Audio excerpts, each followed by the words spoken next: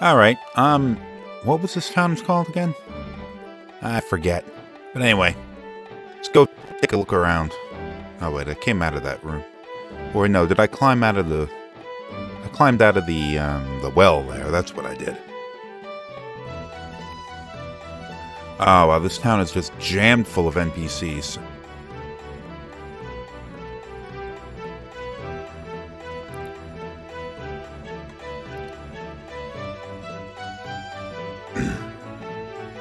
Such a kid. What, are we in an orphanage or something?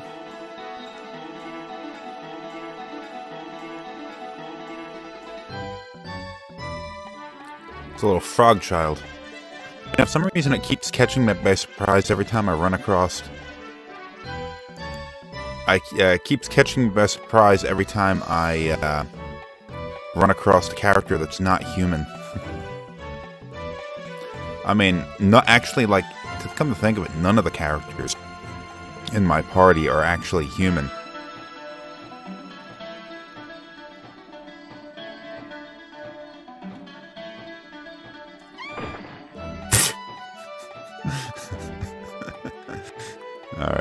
Alright, let's do this. Little dog child. I mean, as far as I can tell, this character we're talking to, and the majority of the characters you'll run into are actually human. But, like, none of the characters that I'm playing as are human.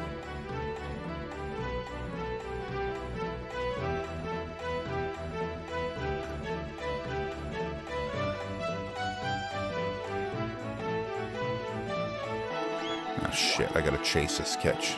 Gotta catch this Chino.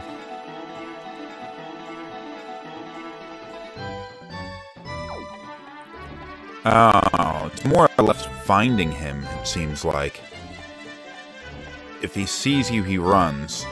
So, I'm guessing Nina's flying ability is going to be important here. Look at that. Look at that. The background turned white. I'm guessing what? I mean, it makes sense. Oh, there he is. A big... Oh, shit. Oh, okay. See, look at that. The environment turns white. Now, I would guess it's a pretty safe bet that the reason why the camera is pointed downwards at such an angle in this, as well as in Breath of Fire 3, was to limit the draw distance of the game. Oh shit, I could have just stood here and waited for that kid to come. Just limit the perspective so you're not, the game doesn't have to draw such an enormous environment. But since we're up on a high platform, like notice when Nina flies up, the camera points downward even further, so it gets like still maintains. Oh, okay, here he goes. Ah, shit. So the environment doesn't. Got him. So you don't. Even though the view expands, it doesn't really show that much more geometry. But since we were up on that platform looking out, it just happens to be able to view a little bit further away because the camera didn't change angles. And instead of drawing it in or fogging it out, it just sort of turned white.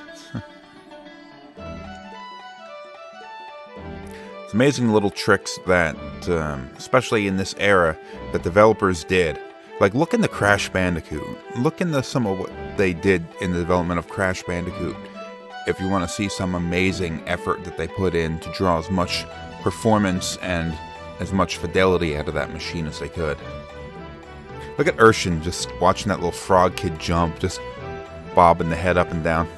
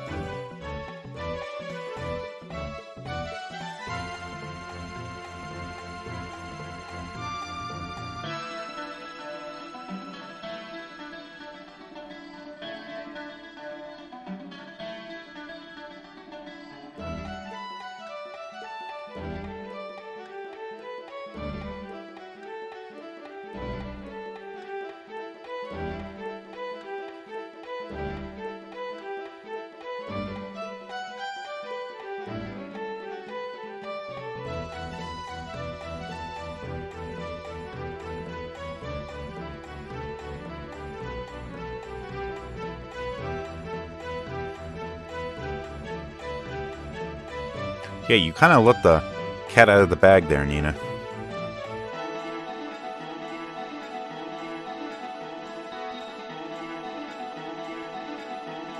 Oh, come on. Do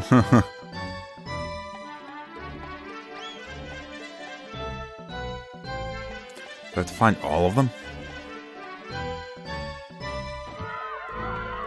Oh shit, there's like 9 of them. And she face planted into the stairs. Jeez. Better check her if she has a concussion.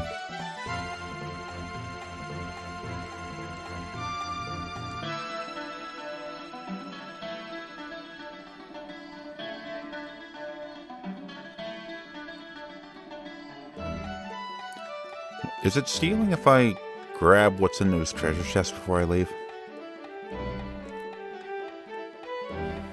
Nope, nope, they made me leave.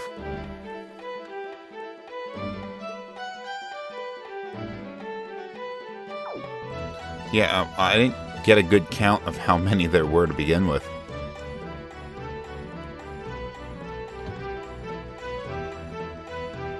Alright, well, let's do this.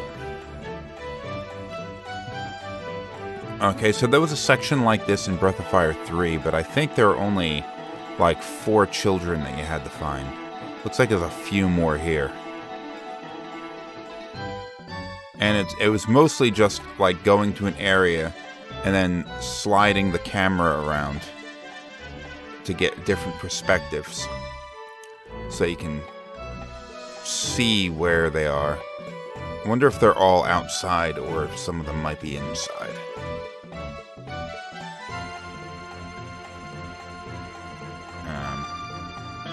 It's kind of rude for them to go into someone's house. Oh, this one was hiding in plain damn sight.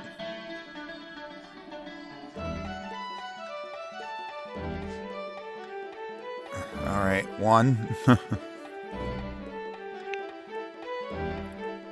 So I guess it's a little different here. I mean, in Breath of Fire 3, the camera was mostly locked to a specific perspective. Oh, well, Magnificent Murloc, great. Was locked to a specific perspective, and you could pan the camera around, but it wasn't like a... Is that a kid?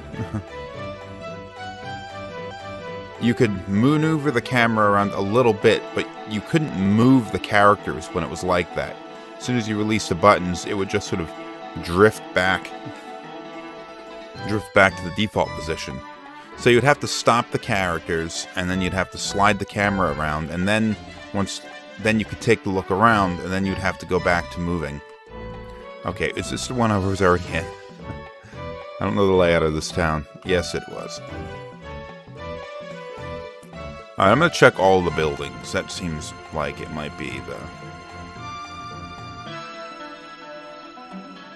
It's times like this I wish I knew my way through the game.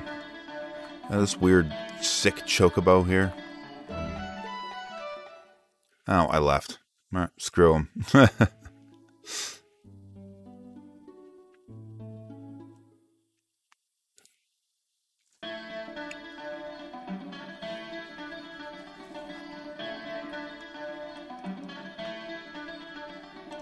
Oh, there's a kid right here. Little asshole. He's hiding from all the, hiding from every camera angle. You gotta catch him as it pans around. Little... That's not fair. So is one in here? Seems like where one would be then, isn't it? Oh, this building's locked up. Oh, here's one.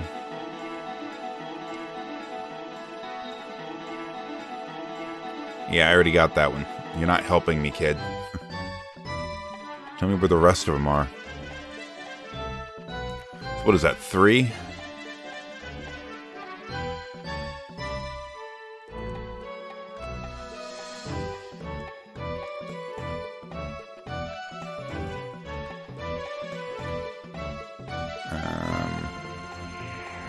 Maybe I can see them better if Nina's in the air.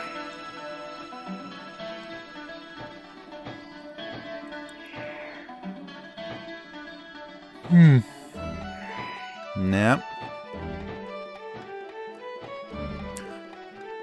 Oh, I think I found one. Oh, no, that's where I already was. There's there's a little frog kid.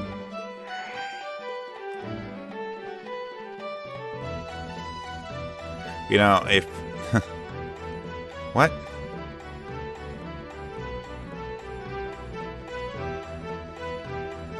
Okay, fuck all that. I wasn't even reading that. I was jumping through the text before I realized he was giving me directions to find another kid. Alright, so... South 6, West 16, North 1, West 3. 6, 16, 1... You know what? Fuck it. I'm still not doing that. Especially since steps for a kid would be...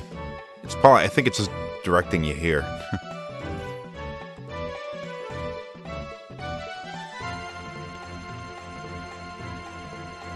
So I got 4 kids. I know there were more than 4. Now this looks promising. Yep, there's one. Not even from the top of the bridge in the center of town. Meaning this right here.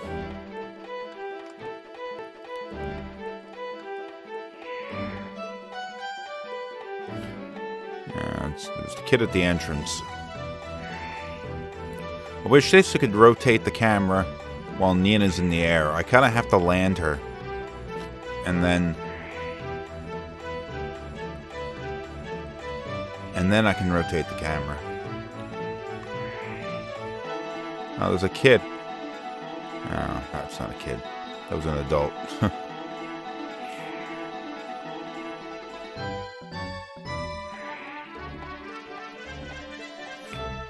Now, let's head back to...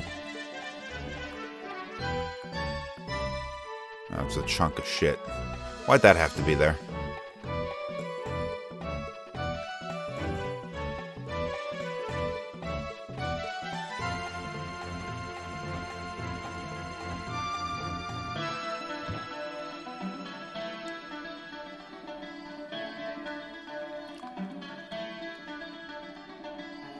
I don't know, have I?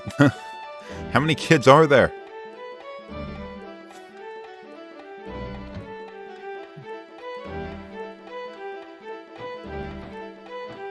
Is this kid on the roof?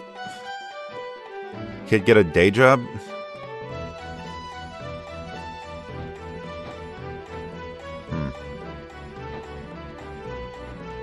What's up with this? Looks like it's a road, but they blocked it off.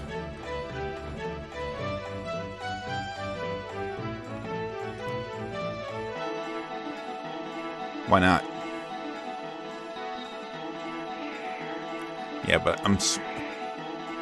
Look at that. The angle that the stairs go down, it just sort of ends at the side of the building there.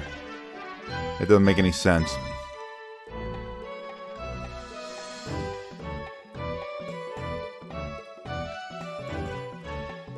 Got some creep-ass motherfucker down there. Yeah. Yeah, that's not suspicious or anything. You have someone smoking dope.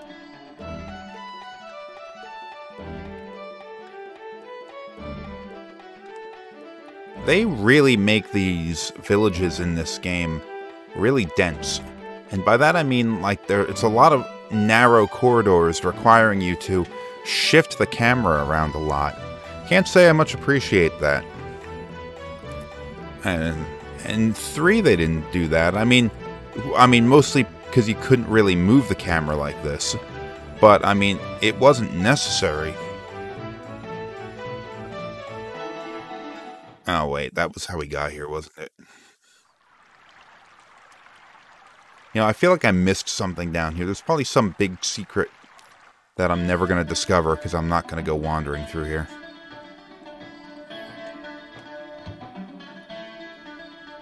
It's the orphanage, isn't it?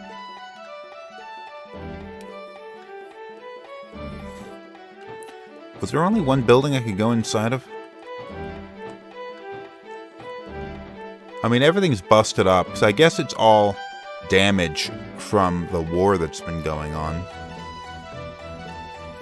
Everywhere we go, we run into some kind of, like, either the Hexed Town or the orphans or something. There's always something that's a result of that war.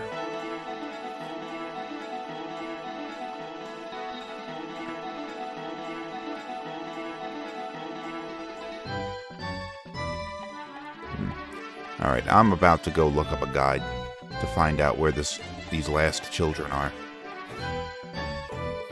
Alright, so apparently one of the kids is already in the orphanage. Just need to go and find him in there.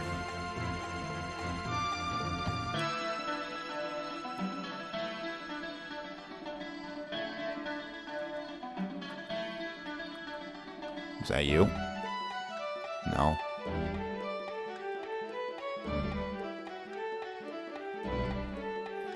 Oh, God.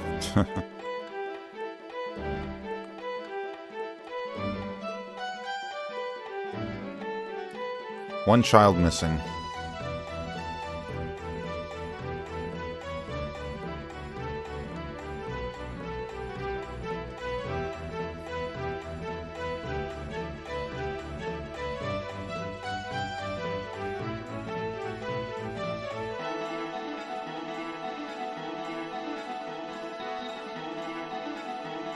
Of course, that's where he went.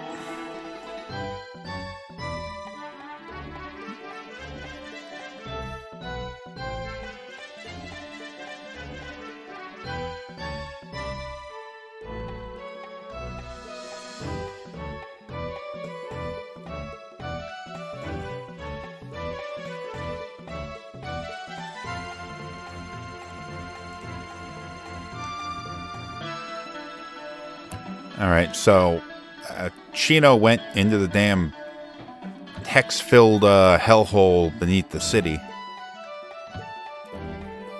And I gotta go down there and get him. But of course, we're at the 18-minute mark, so that's not going to be in this episode. So, next one, I'll go down there and I'll pick up that little bastard. Thanks for watching.